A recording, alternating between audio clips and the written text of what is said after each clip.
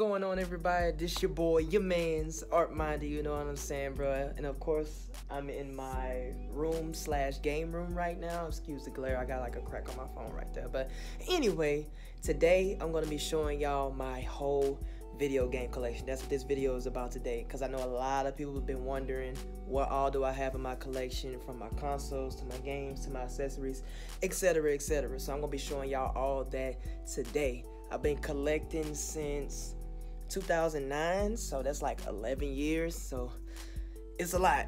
But I'm excited, man, to show y'all like my passion, everything that I've collected over the years, man. It's exciting, so I'm ready. You ready? Then let's go. And this video is sponsored by Darkness. And moving on to this section, this is where I keep all my extra consoles and all the systems that I can't hook up to my TV because I don't have enough space on my entertainment system, like my TV stand. I put them all at the bottom of these cabinets. And right here, as you can see, this is my figure wall and a couple of DVDs. Things everywhere. Over there. So, let's move on to cabinet number one. In here, I have like extra controllers, like my Sega Dreamcast controllers, Sega Genesis AC adapters, like the power cables, the AV cables. And on this side, I have extra Xbox 360 hard drives, extra power cables for the Xbox 360, extra wires, like charging cables, the original Xbox controllers, 2 of them.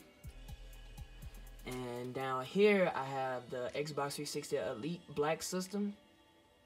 And I have the original Xbox right there with the play and charge kit for the Xbox One and HDMI cable, with also an extra Dreamcast system. And my Sega Genesis is back there. Sega! Just try to keep everything nice and neat because I'm very OCD when it comes to my collectibles and my systems. And here, this is all my PlayStation stuff. PlayStation. Okay, right there in the corner, I have extra PlayStation power cables, like PlayStation 1, PlayStation 2, and PlayStation 3. AV cables, extra controllers over there. Down here, I have the 20 gigabyte PlayStation 3, which is another rare console. This one also plays PlayStation 1, 2, and 3 games. This one just doesn't have built-in Wi-Fi like the 60 gigabyte does. You have to hook your Ethernet cable to it in order to get on the internet on this system. And right here I have an extra PlayStation 2. And move this out the way. And I have 2 PlayStation 1s for backup in case one of them goes out. I have another one so I can keep on playing. And that is my PlayStation 3 controller, 2 PlayStation 2 controllers, and my PS1 controller in the back.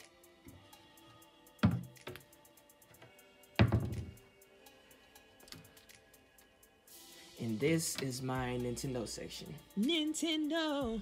Right up top, I got my Super Nintendo controllers, my Super Famicom controller right there, my NES controllers, the original NES controllers back there, with the zapper right there. 64 controllers. Have the zapper right here. Still looks in great condition. I try to keep all my stuff like looking pristine and like new, even though it's older and vintage. Trying to keep the dust away, man. Yeah. And here I have the 64 controllers. I have 4 of them. I have the see-through purple, I have 2 gray ones, and I have the yellow one. And right there I have my Wii controllers, my 64 AV cable, my GameCube controllers, I have 2 of those, my mini Super Nintendo controllers for the Super Nintendo Mini, my Wii Classic controller right there, and then my Switch Joy-Con grip, which I only really even use, and my GameCube adapter for my Switch for when my boys want to get smashed on, you feel me, in Smash Brothers, yeah, you know, Mario all day. Fire! Let me stop playing. And down here, I have my 64 memory cards for my Nintendo 64. Let me put those up there. And right here, I have 2 original Nintendo Wii systems.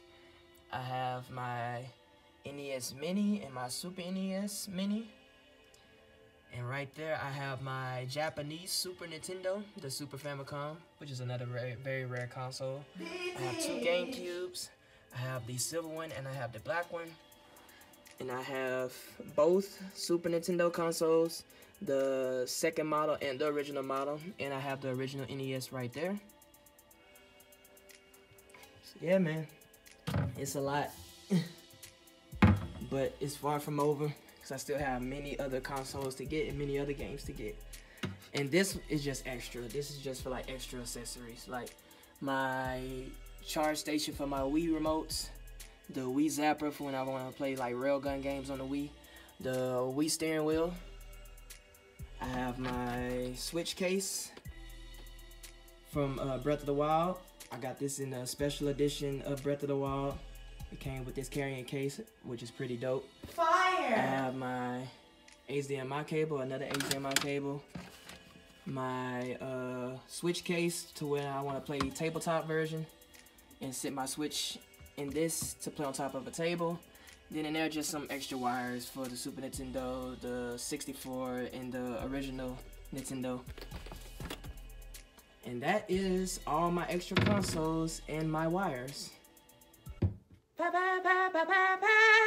Let's pick off. Alright, my beautiful people, what we have here is my main video game setup right here on this 43-inch Samsung 4K Ultra HD TV. I bought this TV actually last year because the price went down so much with all the new technology and TVs that's getting ready to come out, like 8K and all this other new stuff. I waited to get this TV because I had to like spend all that money when the 4K TVs first came out, so I waited. And okay, so my first console is the limited edition Spider-Man PS4 Pro with the red finish with the white Spider-Man symbol in the middle. Beautiful console. And right here is a controller that's made strictly for GameStop employees. I'm currently an assistant manager at GameStop here in Texas. And right here we have my Nintendo Switch. And right here to the far right is the Xbox One X, my baby. Yeah! And down here we have the Xbox 360 E model, which was the last model they released before they moved on to the Xbox One. And right here is the backwards compatible PS3 60GB. Fire! This one plays PlayStation 1, 2, and 3 games. And this system right here is very rare. Like, this system costs a lot online. Big bags, if you come across one, you're lucky. And right here, this little slot, you could put like SD cards and like the memory stick from the original PSP. You get to put that right there. And it also has like 4 USB ports right there as well with the chrome finish. Love that system. Right down here, we have one of my favorite systems of all time. Top three. PlayStation 2 with 2 memory cards. One of the memory cards is for PlayStation 1, which is the one to the far right. Down here, this is another one of my favorite consoles of all time. On my top 3, Sega Dreamcast and my Nintendo 64. And down here, that's my Xbox 360 controller. And that is my main setup as a whole. Ladies and gentlemen, moving on into my closet now. This right here, I actually got this from somebody at my job. Like, they was finna throw it away because I guess they didn't know what they had, or they was just trying to clean out their garage, and they was thinking like we took it in as a trade, but we was like, no, we don't take stuff like that. And he was like, oh, I just throw it away. I was like, oh, no, let me have that. Let me make use of that. Don't throw this away. This is vintage. But anyway, this is where I keep all my Nintendo 64 games in. And right here, this is the PlayStation Classic, still sealed, never been opened, still in the box. Like, I have yet to open this thing. I caught it on the sale at my job whenever we started to sell it for $20 because it wasn't selling, like nobody wasn't buying it. And right back there, that is my Spider-Man PS4 Collector's Edition. Like when that game came out, I spent, I kid you not, at least about $600, close to $700 just on Spider-Man material because I'm a huge Spider-Man fan. Big facts, He's my favorite comic book character besides Wolverine. And right here, let me pull it off. This is my Tekken 5 fight stick for the PS2. So whenever I'm playing fighting games on my PS2, I just hook that up. I will organize that whenever I get it, whenever I decide to play it again. And right here, this is for my PS3 and my PS4. This is my Street Fighter 5 fight stick.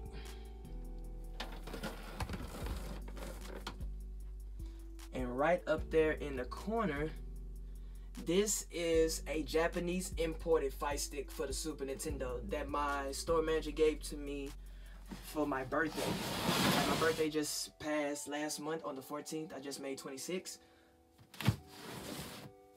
And this is strictly Japanese imported, like, seriously. Straight from Japan. And he gave it to me. And this was in his collection, so I'm like, are you serious? Like, what? But hey, man, like my manager always told me, it's my aura that attracts people to it. So, I guess you could say I'm a beautiful soul. Yes, Lord. Rolling around at the speed of sound. Got places to go, gotta follow my rainbow.